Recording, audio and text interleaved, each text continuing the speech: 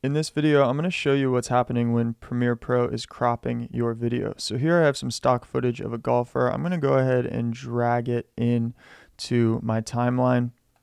And as I can see, if I double click on it and I preview it here, I can see that there's much more going on. The frame size is bigger than when I am in this timeline.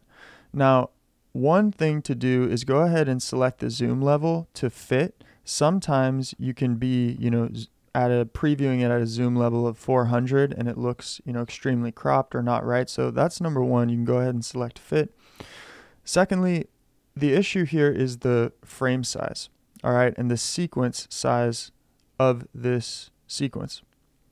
All right, so we want to come up to sequence settings. We can come up to the top file menu, select sequence settings, and we can go ahead and take a look at what the frame size is of our sequence.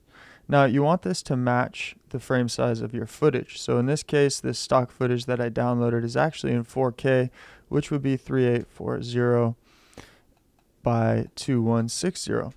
Now sometimes if you're shooting off an iPhone, for example, that would be frame size of 1080 by 1920.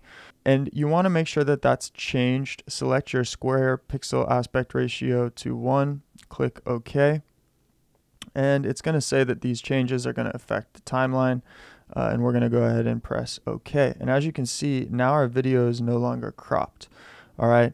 What's important though is you do select the sequence size to match, your frame size of your footage. So you can click on any footage that you have if you're not sure. You're going to want to select properties, and then it will show you right here image size, in this case 3840 by 2160.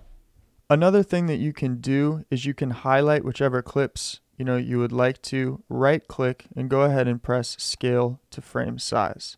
That will sometimes take your footage if you want to maintain your sequence setting, and it will adjust the footage so that it fits within the sequence. You can also press set to frame size and just play with it. Of course, if you have a weird sequence setting or a weird size video that you've filmed or stock footage that you're working off of, one of these options I'm hoping is going to help you.